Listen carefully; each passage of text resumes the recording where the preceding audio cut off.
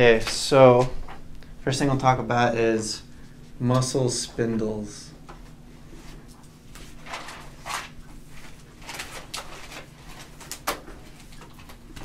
So what do muscle spindles do?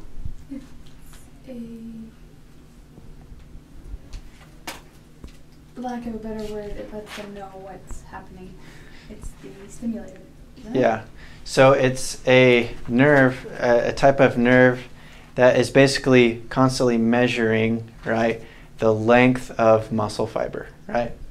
So it's measuring length and speed of stretch. Okay? So basically, these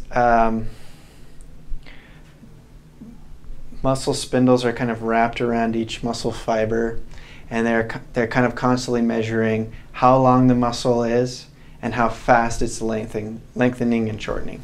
Does that make sense? Mm-hmm.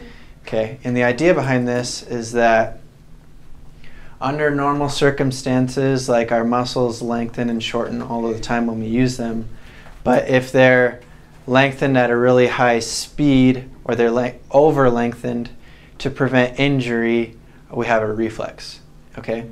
And so with the muscle spindles, what happens is that if the muscle is being lengthened at a really fast rate, it'll cause the muscle to then contract, to bring it back to normal length, basically. Classic example that I always think of is the muscles on the back of your neck. Have you guys ever like started to nod off to sleep? What usually happens? Your head bobs up, right? That's because the muscles on the back of your neck, right, they're lengthening really fast when your head all of a sudden drops, right? And so the reaction is to contract, which causes extension of the neck, right? And so that's an example. Another one is like when the doctor like hits your patellar tendon and it causes it to jerk like that. Mm-hmm. The reason that little hammer has like a really small point is that at that very point, you know, in the tendon, it's causing it to like relatively lengthen really fast, right? It's like a little thing that's like kind of, and so that causes contraction of your quadricep and causes the knee to reflex like that. And so that's a kind of a diagnostic tool to determine where, if there is some type of neurological problem, right? Okay, so muscle spindles, length and speed. Are we good on that? Or okay. All right, another thing is the Golgi tendon organ.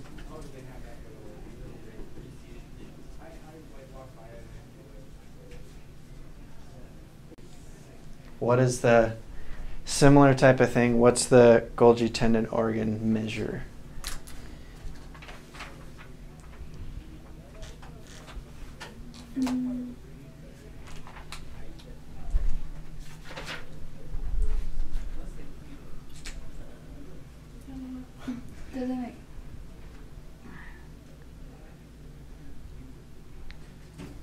Any guesses?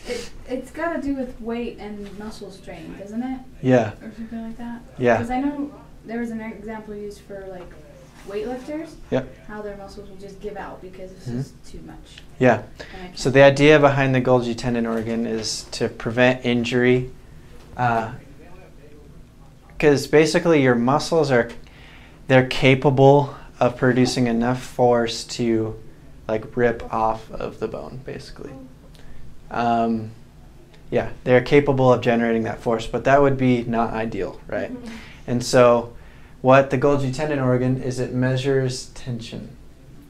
This is a key word. It measures tension, right? Because if the tension on that muscle gets too high, like it's about to rip off, it'll cause a inhibitory effect on that muscle and cause it to relax, right? Yeah, so like a weightlifter, let's say they're like lifting a barbell or whatever, and it's like too much, it's about to like rip their bicep, the Golgi tendon organ will cause that muscle to just relax and drop the weight. Yeah, okay. Yeah. So it prevents muscle detachment basically from bone. But can't you like override it? Yeah, 'Cause it's it gotta does turn happen. around, right? Yeah, it does happen. It's really difficult though. An example would be like in some, because there's other things that influence muscle contraction, like different hormones and stuff.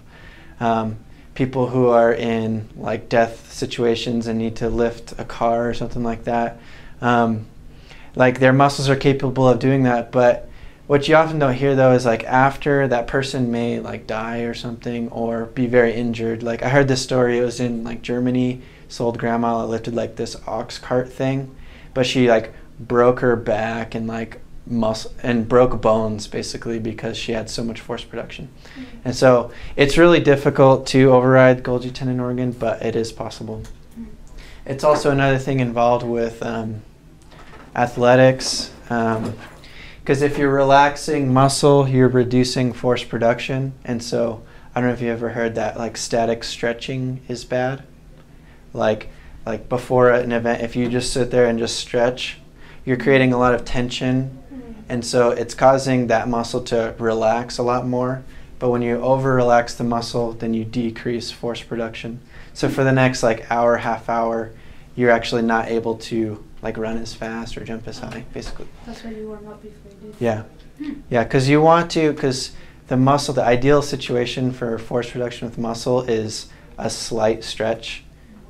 Because if they're too tight, the actin myosin cross bridging isn't optimal. If they're too spread apart, it's not optimal. So you want it to be like right in the middle.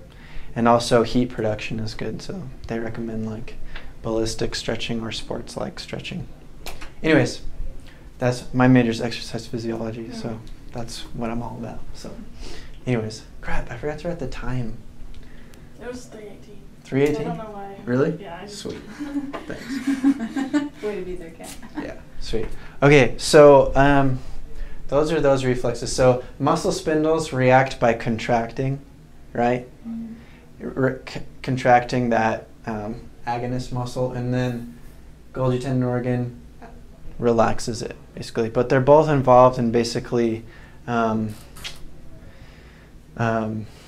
prevention of injury. That's more so Golgi tendon organ. Muscle spindles, it's kind of involved a lot of different things like posture and stuff like that. Like if you like slip back here, like your abs will contract so that you can regain your balance and stuff like that. It's like proprioception and things like that. But also, I guess, injury prevention as well. So those are those ones. So now we also have like withdrawal reflexes, right?